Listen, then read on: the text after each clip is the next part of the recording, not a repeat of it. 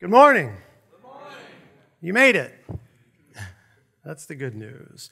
Welcome. If you are new here this morning, my name is Gene. I serve here at C3 Church as your lead pastor. And I heard a story recently about a couple who'd been married for 62 years. Unbelievable. Now, you're probably thinking, how? How did they do it? How did they make it work? Well, one plausible reason is that the husband didn't speak. I'll leave that one right there. Also, he couldn't hear. Very helpful. I won't elaborate. Well, one day, he was deaf and mute. One day, his wife was on the YouTube, just scrolling some videos. She got tech savvy. She liked to look at the YouTube, and she noticed one particular video that looked like her husband. That's unusual. But it can't be my husband, she thought, because, well, he was singing karaoke. You need to hear and talk in order to do that, don't you? So she took a closer look. He's wearing his favorite shirt. That's my husband. So her first thought was, this must have happened last night. Jesus healed him. This is amazing. And at first she's overjoyed. She's thinking, wow, I can finally hear his voice. This is great. But then she looked at the date of the video, and it was posted over a year ago. Well, that joy soon turned into sorrow. This is pretty, he's been hiding this from me for 62 years. Can you imagine that? Then that sorrow started to turn into anger. This is really elaborate. How could he have kept this up for 60? What kind of person do you have to be to do something like that? She got so mad that she said, fine, I'm going to divorce this guy. I don't care how long we've been in this. I'm done. Right? So, long story short, they get to divorce court, and they're at a hearing. Anyway, I don't know how all this works, but they're before the judge, and, he's keeping up the act, even though he's caught on tape. So they have a sign language person there for him and everything. And she's just getting more and more angry at this whole situation. How dare he's even keeping it up now? So finally, it bubbles up within her, and she just can't help herself. Even though her lawyer just, don't say anything, let me do all the talking. Nope. She bursts out. It took me years to learn sign language for him.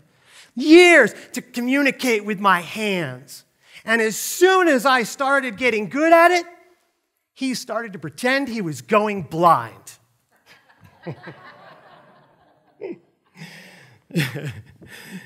Today, we are going to talk about deaf and blind people in a biblical context. We find ourselves in the rest of the story. If you're new here, we're just going through the entire Bible. In particular, we're going to look at the things that people don't normally look at in church on a Sunday. And it's interesting how much of it there is, isn't there? Seems like there's more of it we don't read than what we do. And so we're going to do that today with a very famous story. A lot of Christians like this one. It's not as famous as David and Goliath maybe, but if you've been in church for a while, you've heard this account. So we left off 1 Kings 17. We saw Elijah, and we're getting into this concept here. We did it a little bit with Abraham and Isaac, but we're really going to get heavy on this concept that everything in the Old Testament is a prefigure. It all points to Jesus. That's the appropriate way to be looking at our Bibles. It all points to Jesus, and ultimately it all points to our eternal life in Him. That is our joy. That is our hope. That is where our citizenship is. That's where we belong. That's it. So to do that, to focus in on the small things, and I've been teaching on this, yes, the miracles, they're great, but they're signs. What do signs do? Signs point to something else. Jesus gets very frustrated with everyone when they get stuck on the signs and the miracles. He's like, I'm out. All right, so this is the way it still is. We have to focus on our eternal life. And so Elijah prefigured a lot of things. And so we looked at that. If you're new or you missed it, you can go back through the app and you can look at those messages. So now we find ourselves at 1 Kings 18 through 19. So the overlying context, remember, there's the drought caused by Ahab and his wicked wife Jezebel. She introduces all this false worship, and now God is punishing them. A drought can be a really bad thing, even here in Southwest Florida. What happens during the wintertime? We don't get a lot of rain. We get fires and things. It causes all these problems. So, they're having like a famine there. This is a really bad thing. So just remember that overlying context here. So now we continue. 1 Kings 18:1, later on, in the 3rd year of the drought, the Lord said to Elijah, "Go and present yourself to King Ahab. Tell him that I will soon send rain." So Elijah went to appear before Ahab. Meanwhile, the famine had become very severe in Samaria. So Ahab summoned Obadiah, who was in charge of the palace. Obadiah was a devoted follower of the Lord. Once, when Jezebel had tried to kill all the Lord's prophets, Obadiah had hidden 100 of them in 2 caves. He put 50 prophets in each cave and supplied them with food and water. Ahab said to Obadiah, "We must check every spring and valley in the land to see if we can find enough grass to save at least some of my horses and mules." So they divided the land between them. Ahab went one way by himself, and Obadiah went the other way. Probably not the same Obadiah as the book of Obadiah, though it's debated, but there's something like 38 Obadiahs in the Bible. So probably not, I'm not saying it is. But anyway, just in case you were wondering. So Obadiah, he's walking along, he sees Elijah. And that's an interesting reaction. He goes up to him, and he's like, a lot of respect, bows down. "Lo, my Lord, is that you, Elijah?" "Yeah, it's me. I got a message for Ahab." And Obadiah is scared. He's like, "No, you're going to get me killed," essentially is the basic point, if I boil it all down. He's been looking everywhere for you, all over the world. And to everyone who says, "I don't know where Elijah is," he makes him prove it. So here's what's going to happen. I'm going to deliver this message for you, and the Spirit of God is going to whisk you away somewhere. It might make you think of Acts chapter 8. Philip, whisk you away somewhere, and then when we can't find you, he's going to kill me. Why would you do that to me? Well, Elijah swears. "No, I swear by the Lord in whom presence I stand, I'll see Ahab this very day." Makes Obadiah comfortable. He goes and talks to Ahab. Ahab goes out to see Elijah now, to meet him. And he levels an accusation. "There's the troublemaker of Israel." Elijah flips it. "You're the troublemaker. You and your family have brought this upon us through basically your idolatry." So here's the deal. And that's the backdrop. A lot of people don't know that. But here we get to the famous account that you've probably heard. And Elijah's going to set it up. So we find out that there are 450 prophets of Baal, or Baal, or whatever you want to pronounce it like, Baal, and then 400 prophets of Asherah. This is a female fertility goddess. So you have almost an even amount on the female side and male side. And it says that these female or Asherah prophets, they're not necessarily female, they sit at the table of Jezebel. Jezebel is supporting these prophets. But it shifts over to the prophets of Baal. We just kind of in the account forget about the other prophets from Asherah. So, or of Asherah. So Elijah continues, and he says, "Get all of Israel. Let's go up on Mount Carmel here, and we're going to have a contest," is what he's going to set up. So bring the prophets with you, everybody. So Ahab summons the prophets of Baal. They go up on Mount Carmel. And now Elijah is going to set up some rules. He's going to say it a couple of times, too.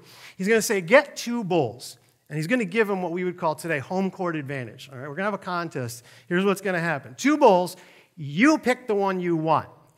We're each going to sacrifice the bull. We're going to build an altar, sacrifice the bull, but don't set fire to it. Whoever's God sets fire to it, well, that's the real God. And if you're reading carefully, he calls their God a lowercase g, and he calls his God the Lord. So he's always saying the Lord, right? The Lord versus their God. So they pick the bull, they start the contest, and he goes, "You go first, too. I'll let you go ahead of me. That's fine. There are more of you."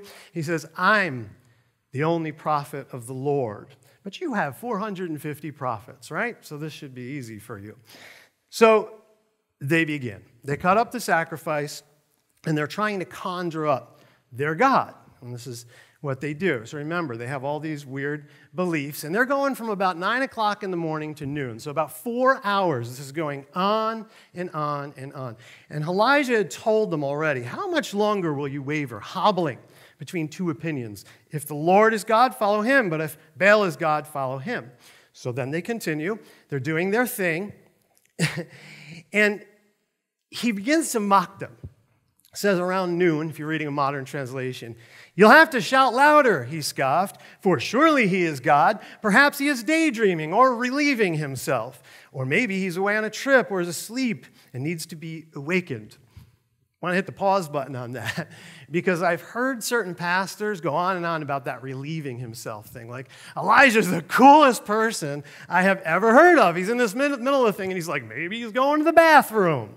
And it's kind of interesting. But I looked into this very, very, very carefully in the Hebrew and in the Greek, and even with my Greek teacher, and we came up with this. It's more like maybe he's unable to evaluate. So before you get too excited about that, it may be a bad translation. Here's the thing.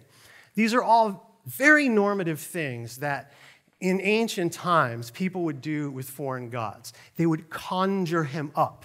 They would awaken him from a sleep. So that's all he's doing. He's using language like that. So there's some mockery there, but it's not quite as exciting as I hoped it would have been. Anyway, just so you know, if you know that story and you've heard that version of it, don't hang there too long. So they start going nuts. They're cutting themselves, trying to conjure this god. They're bleeding everywhere. It's this crazy scene, but nothing happens. Not a word, not a sound. No fire. Elijah's turn. So he builds the altar. It says he rebuilds the altar because one of the things that they're doing is they're tearing down the altars of the Lord.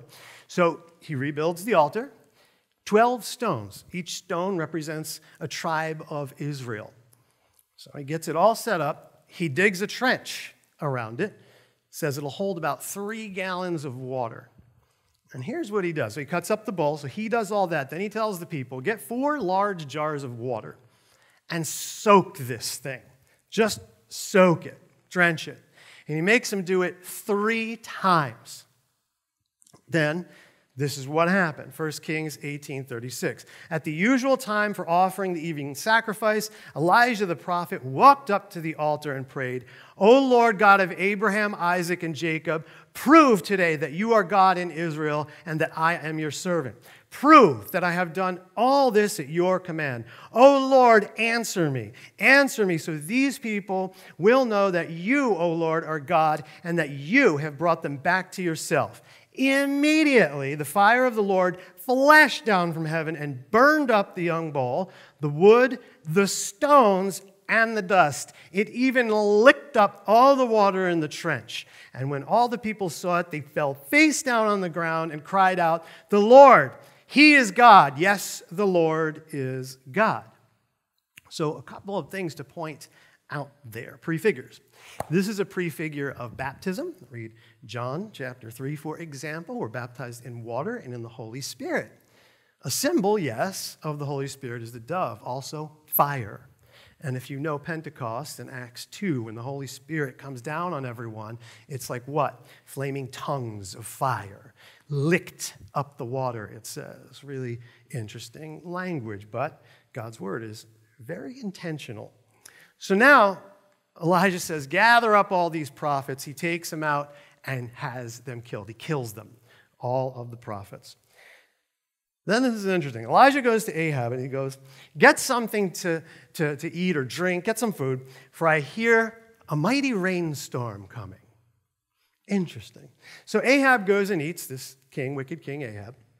And Elijah, he goes up and he prays. And he gets in a weird kind of posture. He's either kind of like kneeling down, bowing down low with his head like down between his knees, or he's sitting with his feet out in front of him with his head between his knees. Kind of a strange posture. And he's praying. He's going to start praying for rain. He sends his servant and he says, look over the sea. Tell me if you see rain. Nothing. He goes back and forth 7 times. Finally, the 7th time, he sees it. He tells him, I see it like a rain cloud, like a hand in the sky looking over the sea. So he goes, go and tell Ahab, get going. Go back to Jezreel. Otherwise the rain might stop you is the point. So then Ahab does something kind of interesting. It says he tucks his cloak in his belt, or like old-fashioned language, girds his loins, basically. He gets himself ready. And all of a sudden, he has this supernatural speed. He becomes the Flash. And he races to Jezreel, beating Ahab and his chariot there. Pretty incredible. Now, this is where most people stop. I've been in church for a long time. Sometimes it's just the contest on Mount Carmel. That's it. Some people go to the praying. And they come up with different applications, which are all fair, right? So the persistence of prayer, God answering our prayers, God showing up, things like that, all totally fair. But this is the rest of the story. So I'm going to show you there are two sides to this coin. You see, there's more to prayer than that. And there's more to the story than that. We need to keep reading. It wasn't designed so that we stop and then never go to anything else for years and years and years. So here's the rest of that story. Turn the page. Ahab tells Jezebel what he did. So she's going to send word to Elijah. May the gods strike me dead if by this time tomorrow I haven't killed you. So Elijah gets afraid. Yes, it says he has fear. He's afraid, and so he takes off. He's going to go off to the wilderness. But he drops his servant off at Beersheba, of his town. Well of the Oath is what it's called. And then he heads out to the wilderness. He finds a broom tree, and he prays to the Lord. I've had enough. Take my life, Lord, for I'm no better than my ancestors. He wants to die. He falls asleep. But then an angel wakes him up. Eat, Elijah. And then he sees some bread cooked on a stone and a jug of water. So he eats, drinks, goes back to sleep. Angel comes again. Elijah, eat. You're going to need strength for this journey. It's going to take you 40 days, 40 nights to go to Mount Sinai. So you should be thinking of Moses a little bit. Interesting. So he goes. He's sustained for this journey. He gets to Mount Sinai and he finds a cave. He spends the night in the cave. But the Lord says to him, what are you doing, Elijah? And then he levels his complaint. I have served you zealously, Lord. But the people, they've broken the covenant with you. They've taken on false gods, this idolatry. They've torn down your altars, killed your prophets. I'm the only one left, and they want to kill me too. Here's what happens. 1 Kings 19:11. Go out and stand before me on the mountain, the Lord told him. And as Elijah stood there, the Lord passed by, and a mighty windstorm hit the mountain. It was such a terrible blast that the rocks were torn loose. But the Lord was not in the wind. After the wind, there was an earthquake, but the Lord was not in the earthquake. And after the earthquake, there was a fire, but the Lord was not in the fire. And after the fire, there was the sound of a gentle whisper. When Elijah heard it, he wrapped his face in his cloak, and he went out and stood at the entrance of the cave. And a voice said, what are you doing here, Elijah? He replied again, I have zealously served the Lord God Almighty, but the people of Israel have broken their covenant with you, torn down your altars, and killed every one of your prophets. I'm the only one left, and now they're trying to kill me too. A couple of notes here. If you're really in the Word, this reminded you of what? Exodus 19 and 20, the giving of the law. The same things happen, right? The thunder and fire, the cloud, the earth shaking, people being absolutely terrified. Moses climbing the mountain. He does 2 cycles of that if you read far enough. He also stands at the foot of the mountain. So it's very similar. Same place, same stuff happening. Interesting. But what's different? You see, with Moses, it's a very consistently loud encounter. Also similarities too. Maybe it's practical. Elijah covers his face with his cloak. Moses has to wear the veil eventually. Very loud encounter with Moses. Right, and so is the first round on Mount Carmel with the fire coming down. But now what happens? God's in a whisper. He's quiet. What is he saying?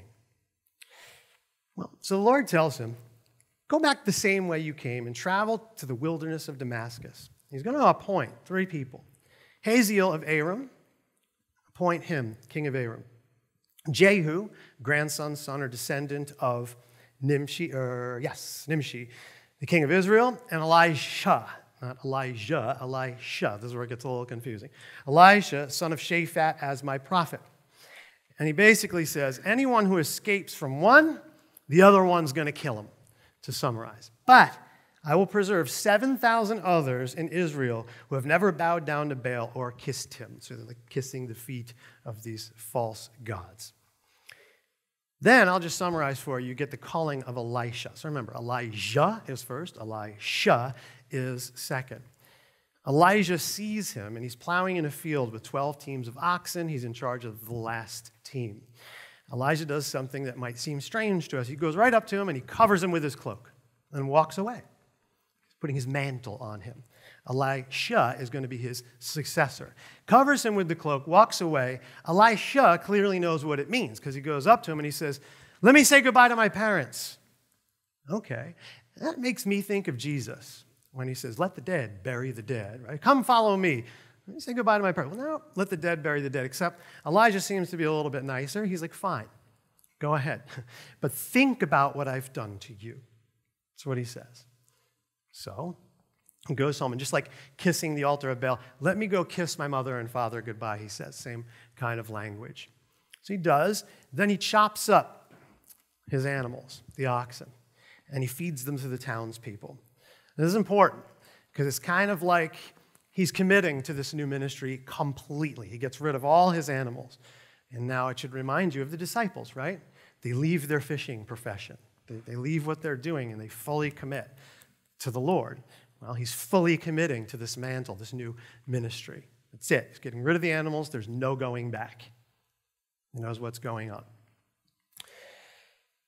Paul references this account in Romans. And so we've been talking about this through the series quite a bit, and it's very, very, very important. I've heard people say they're New Testament Christians.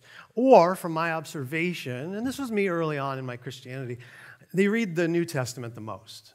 People generally know like these big stories, like the contest on Mount Carmel, David and Goliath, like the big things, the first few chapters of Genesis, things like that. You know the big stories, but there is so much more, as evidenced in this series. We've been in the series for over a year, and it's probably going to be another year, but not a bad thing, because we're really completely looking at the Word of God. There's nothing wrong with that.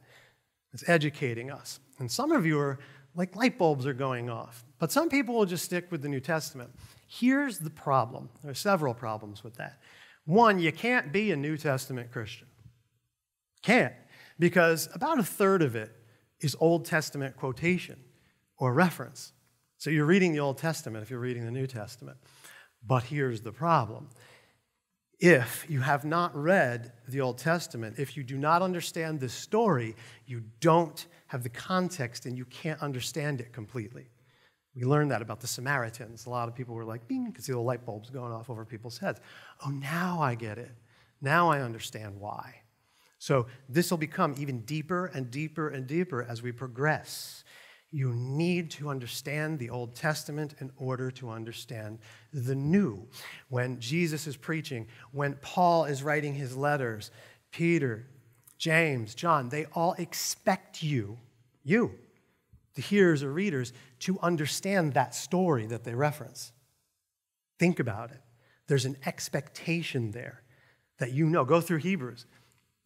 Whoever's preaching that gets frustrated.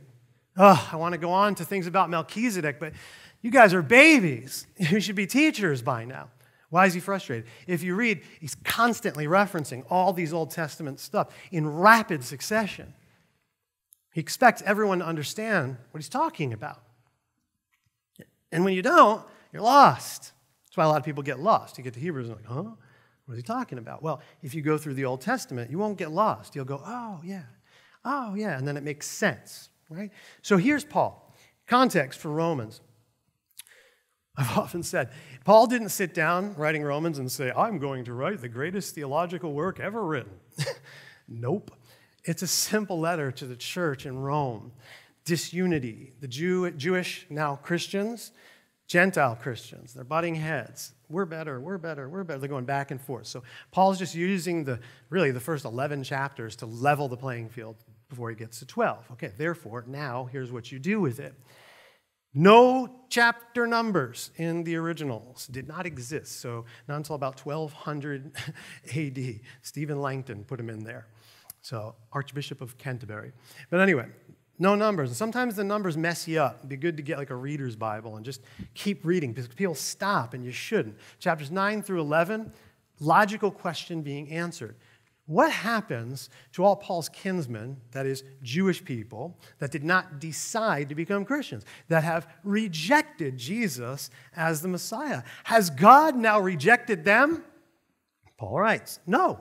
God has not rejected his own people, whom he chose from the very beginning.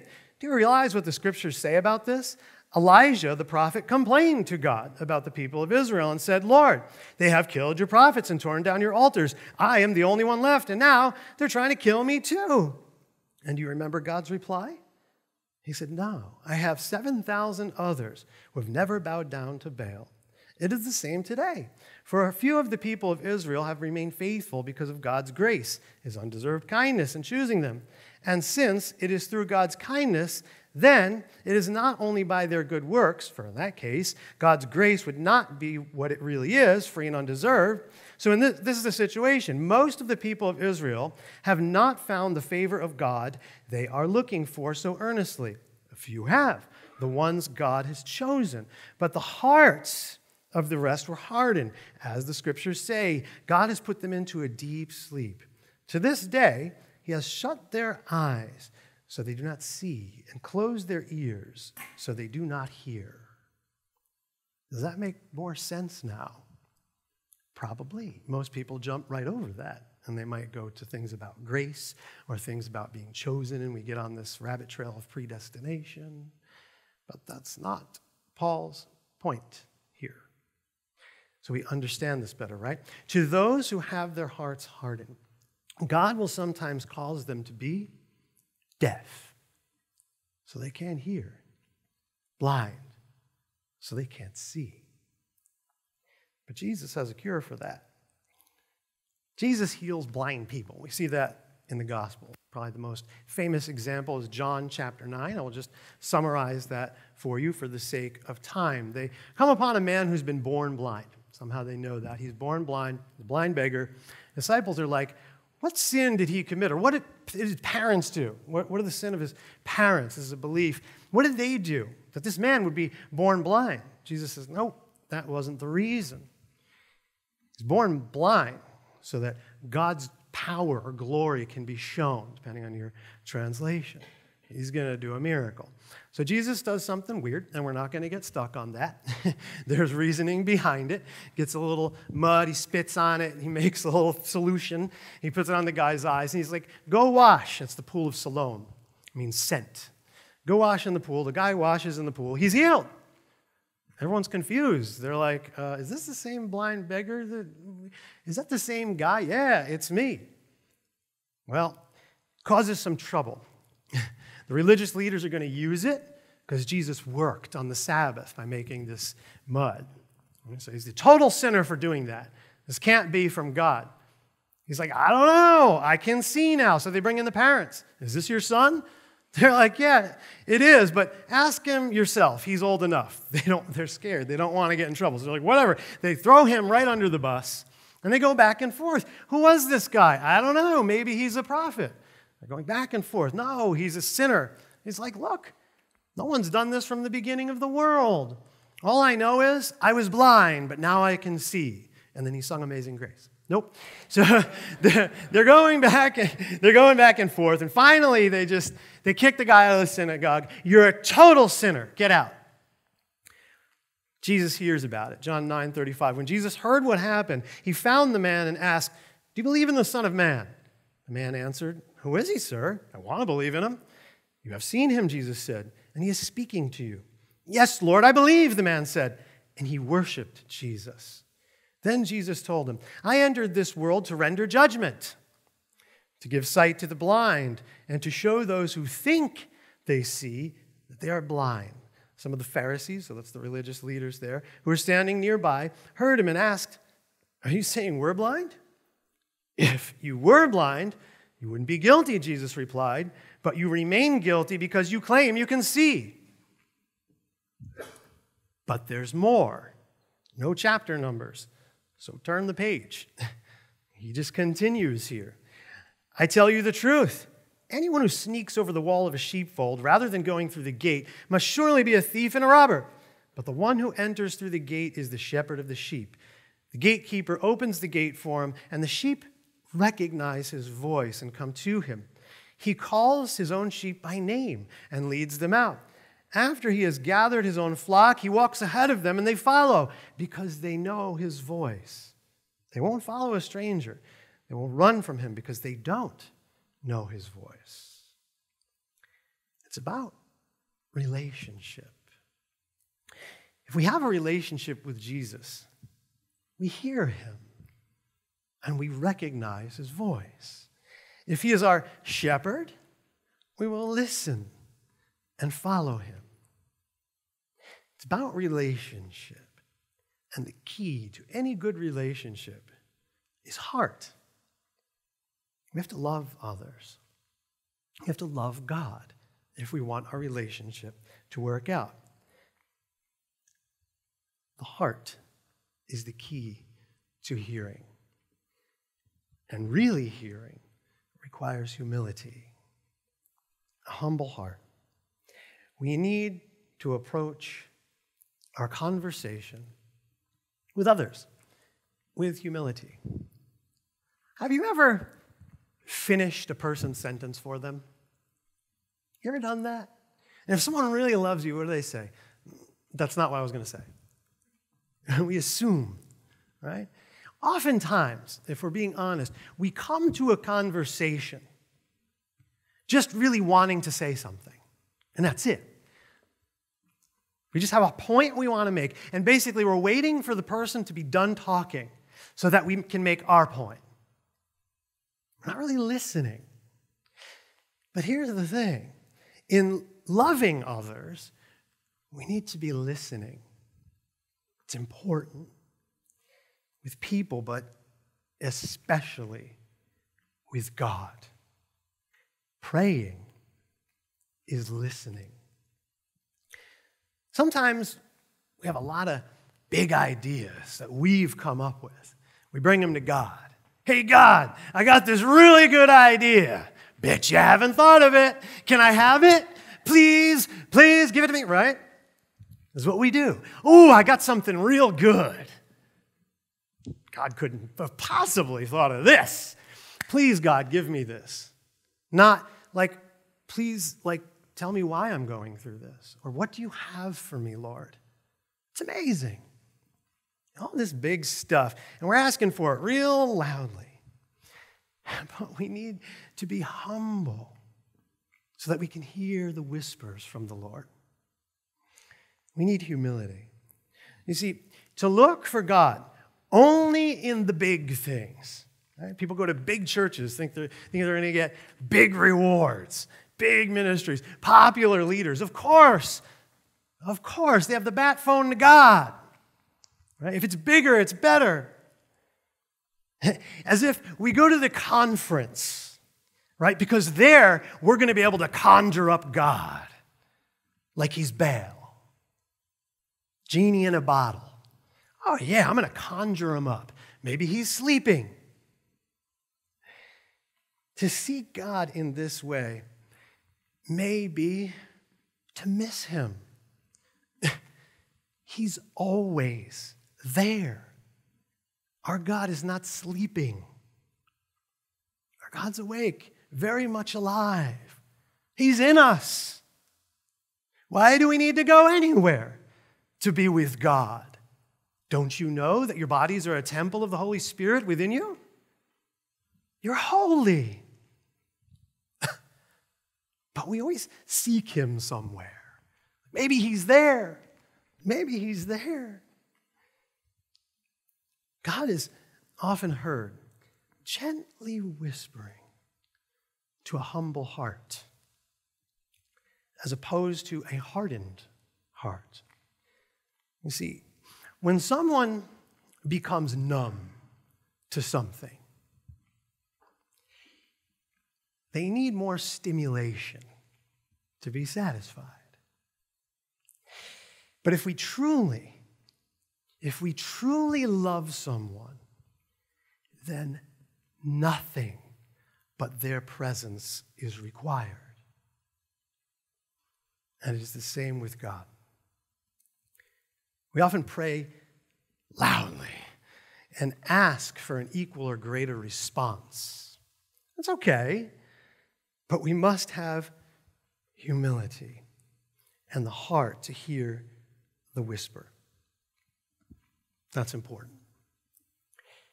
It's funny, if you've been here for a while, you know that we really, really value the Word of God here at C3 Church. It's important to us. This is our program guide. We don't subscribe to anything else. It's enough. People are really funny. I see people write all these books with a whole bunch of opinions, right? And I like the commentaries. If you're going to write a book, do a commentary on this about the original languages, the history. That's fine. That's not what I'm talking about. A whole bunch of opinions, and this is the program guide to the church, right? Because this isn't good enough somehow. They'll sell you the programs, and you get all the brochures for the program. The Word of God is enough. That's it. I don't have any better ideas than that. And so this is why I use this. This is the basis for my sermon. It starts here, not with an opinion.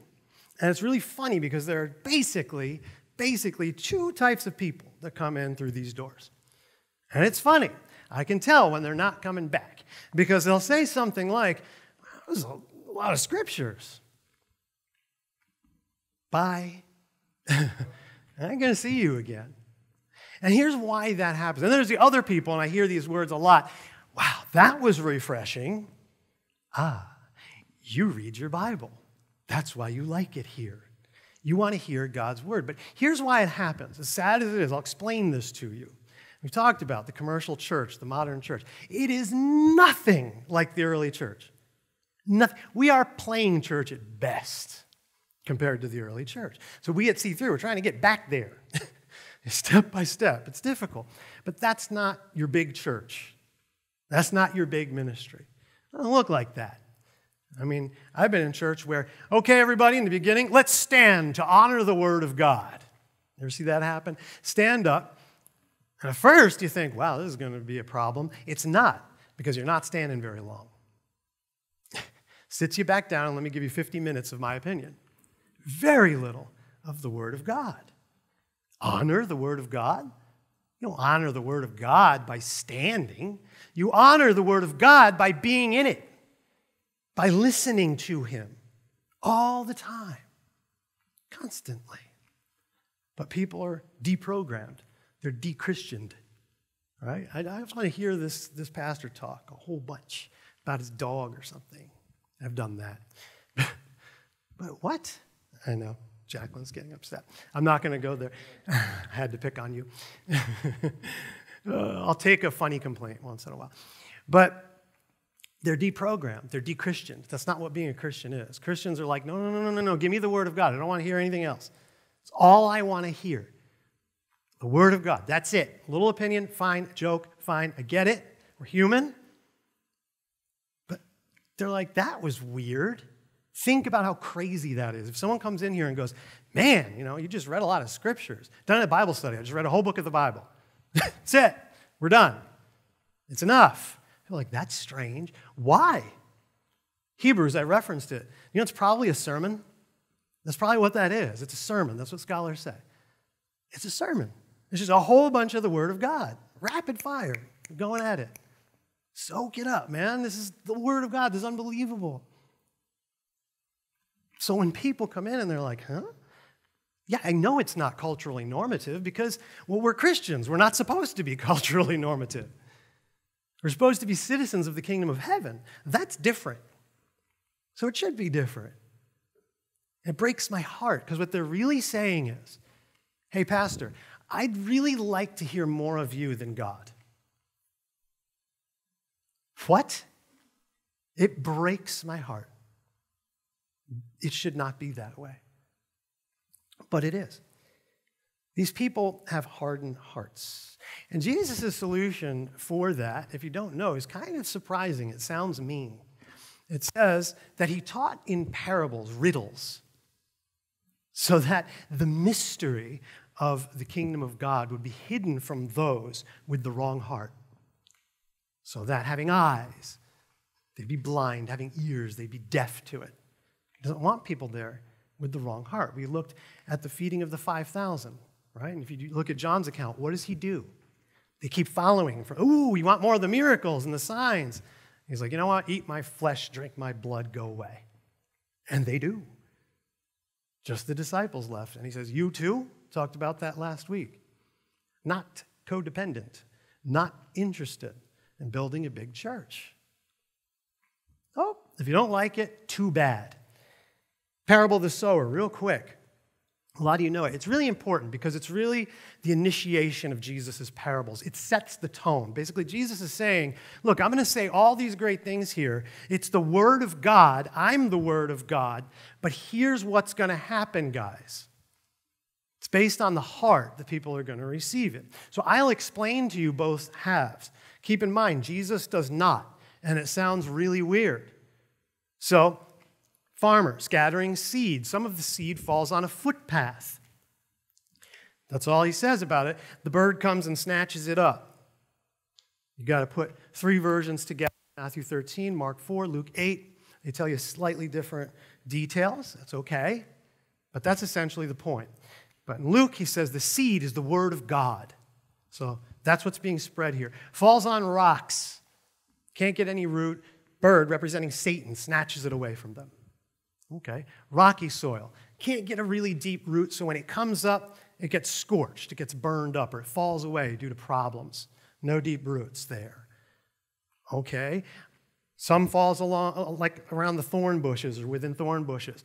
They represent wealth and all the worries and things of the world. Chokes it out. Can't really produce any fruit. But, some lands in the fertile soil. Gets nice deep root, grows up, produces 30, 60, 100 times the fruit. These are heart conditions. Now, he doesn't explain it to anybody. He leaves out all the explanations I gave. Drops the mic. That's it. Bye. So the disciples, later, they ask him privately, what does this mean? Matthew 13, 11, he replied, you are permitted to understand the secrets, mysteries in Greek, of the kingdom of heaven, but others are not. To those who listen to my teaching, more understanding will be given, and they will have an abundance of knowledge. But for those who are not listening, even what little understanding they have will be taken away from them. That is why I use these parables. For they look, but they don't really see. They hear, but they don't really understand, or listen and understand. This fulfills the prophecy of Isaiah that says, when you hear what I say, you will not understand.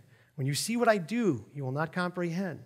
For the hearts of these people are hardened, and their ears cannot hear. And they have closed their eyes, so their eyes cannot see. Their ears cannot hear, and their hearts cannot understand. And they cannot turn to me and let me heal them, quoting Isaiah. The Old Testament's kind of important. As we read the word, we must approach it with the right heart and the right intentions, applying it to ourselves with humility. It's only by the power of the Holy Spirit who caused this to happen, to create a clean heart within us so that we can be fertile soil. Our hearts must be fertile for the word in order to hear it. We are never alone. God is always there. We just need to listen. God speaks more frequently in persistent whispers than in shouts. And perhaps less in the crowded conference, perhaps less in the crowded church, but definitely more in your Bible. Perhaps sitting quietly on the shelf.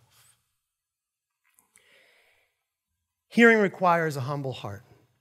And so as I pray for you, I'll begin with a psalm. Psalm 51:10. Create in me a clean heart, O God. Renew a loyal spirit within me. Do not banish me from your presence, and don't take your Holy Spirit from me. From the psalmist to now, we have the Holy Spirit of God within us. So, Lord, renew us. Create a clean heart within us so that we can hear your instructions clearly. I pray for everyone that you motivate them to dig into the word so readily available to us. It's beautiful.